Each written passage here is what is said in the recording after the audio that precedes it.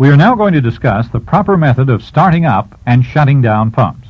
First, steam-driven reciprocating pumps. Next, centrifugal pumps. Procedures that follow are general. You must also know your unit's operating procedures. Before starting any pump, be sure it's ready for safe, efficient operation. Check housekeeping at the pump site. Clear away any tools, boards, cans, etc. that may interfere with your work or the pump's operation. Provide proper lubrication and check operation of automatic lubricators. For example, a steam reciprocating pump may have a force-feed lubricator which looks like this. This lubricator is a small pump. A force-feed lubricator contains an oil reservoir. Before you start the pump, be sure the oil reservoir is properly filled with the correct lubricating oil.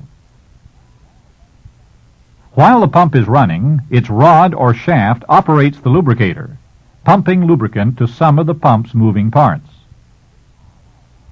Since this power is not available until the pump has started, give the hand crank a few turns before startup. Check other lubrication systems and add oil or grease as required. Before startup, establish cooling water circulation if required. The liquid end of a pump in hot oil service must be heated slowly to avoid damage from uneven expansion. Pumps and lines handling hot oil are often insulated and steam traced.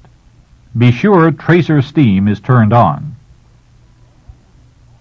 You should also use the hot oil itself for warm-up. Close pump drains and crack open the suction valve to let the pump fill slowly with the hot oil. Whatever the pump service, if there is a circulating line between discharge and suction lines, open the valve in the circulating line. Drain condensate from steam cylinders. Since water is not compressible, starting with water in the cylinders may damage cylinder heads. Open valve in steam exhaust line. Crack open the steam valve to the steam cylinders and allow the steam end to warm up. Caution, where steam exhausts to the atmosphere, hot steam condensate will be emitted during the warm-up period. Close steam drains from steam cylinders. Open the suction valve completely. Slightly open the steam valve to let the pump discharge slowly through the circulating line until the pump is operating smoothly. Then, open the discharge valve completely. And close the circulating line valve. The pump should now be running smoothly but slowly. Open the steam valve gradually to maintain smooth operation while increasing the rate. Now check for leaks in casing, packing, and piping. Stop leaks if possible. If not possible, you may have to shut the pump down for safety. Also check lubrication and add oil or grease as needed. Check packing temperatures. Careful, the steam end is hot. The liquid end, too, if in hot oil service. High packing temperatures may indicate that glands are too tight. If unusual noises develop, check the source. Correct if possible. You may have to shut the pump down to do so. Now turn to workbook number 2 and complete exercise 16.